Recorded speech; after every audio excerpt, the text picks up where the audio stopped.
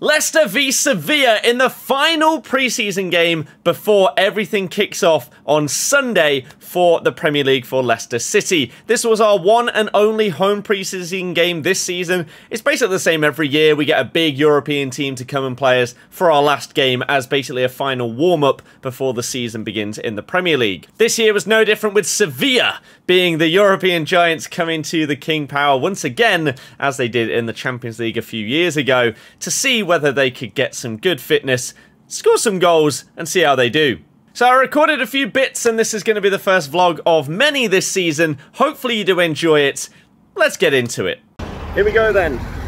On the way to Leicester v Sevilla. First and only home pre-season game this season. We always have it against a big European team. Team news has just come out. You'll see it right now. Doesn't look like their strongest side, whereas for us, it's probably the side that's going to start our first game of the season. So I'm going to say 4-0 Leicester win. Let's do it.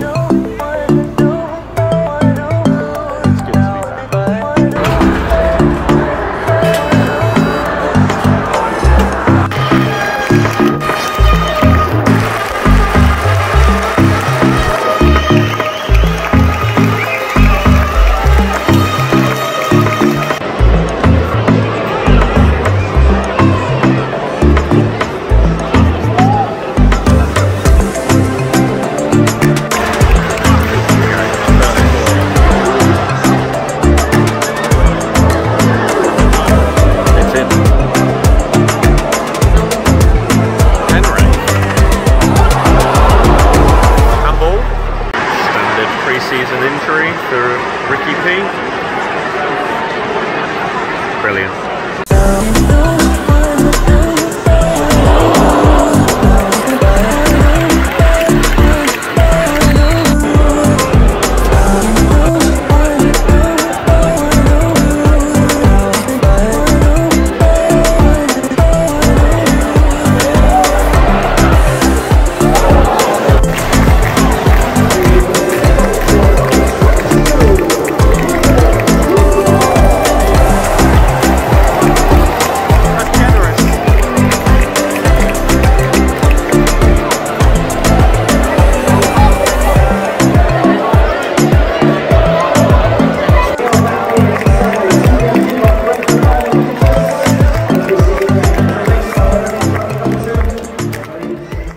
So just a few clips to show you what the vibe was like at that Sevilla game. Now, there's not too much to talk about in regards to a pre-season friendly. Most of the time you are hoping that you are just going to be trying out potentially some new formations and systems.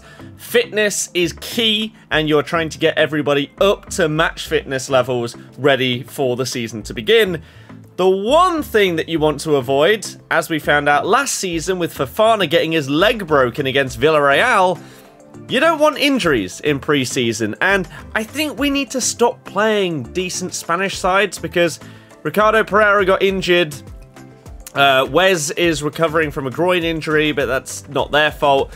Barnes got injured in this game as well. Hopefully, though, it's just a little bit of a knock and it's not going to be too big of a problem. Brendan has come out today and said it could be worse, and so hopefully it's not too bad. But the Ricky P injury is big, and yet again we see a potentially pivotal player get injured just before the season begins. Now, we do have JJ and Castagna, who can play on either side, really. And so we do have fullbacks there. Amati can cover at right back if need be. Albrighton as a wing back. You've got Luke Thomas, left back.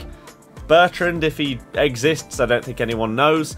And so it could be worse, but it still sucks massively. Now, in terms of the game, there's not massive amounts to talk about. We put out a stronger team than Sevilla did.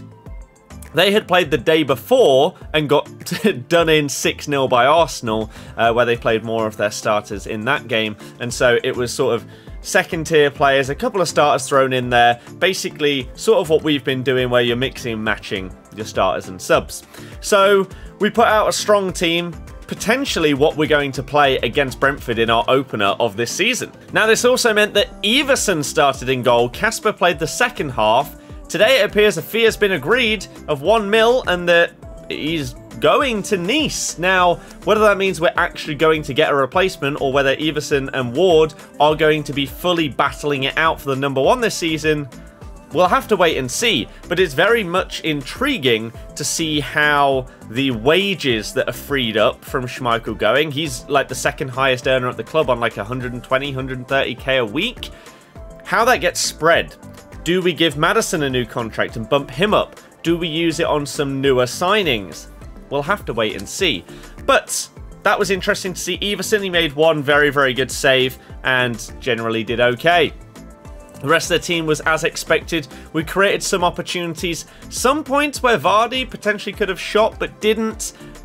We then had some appearances in the second half of people like Daka, Buba Soumare, Tielemans came on, as did Dennis Pratt. Now, Tielemans was probably the worst of the three that came on. Soumare showing signs of why we got him. Driving through midfield, having the composure to dribble past a man and then pick out a pass.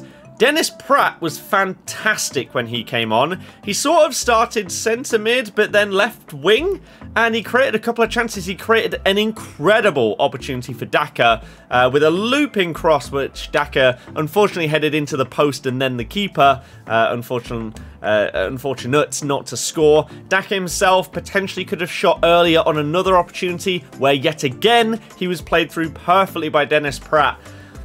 There were good positive signs and definitely things to take from this game that are good rather than, oh no, we're not ready for this season. I would love us to keep Pratt. Daka is hopefully going to get a lot more minutes this season and looks like he's bedding in with our players and our system a little bit better, which is really, really good. Soumare is a bit hit and miss as to whether I would be keen on him staying or not. I'm still not 100% sure. It depends how he can play in the Prem when it matters, doesn't it? So that was our final warm-up, basically, before the season begins. Am I confident?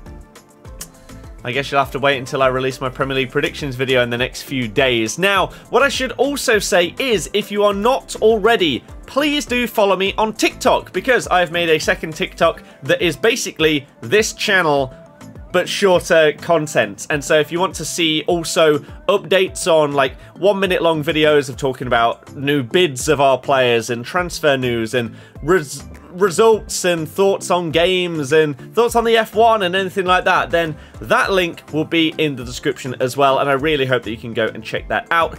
But let me know what you are looking forward to in terms of this season. Are you excited as a Leicester fan? Are you just excited in general? Are you support someone else? Let me know, but I thought I'd just make a brief video on this as a bit of a warm-up for the season beginning. This week we're going to have lots of content, and then that's going to keep getting pumped out throughout the season. So I will see you very soon for another video. Thank you very much for watching. Goodbye.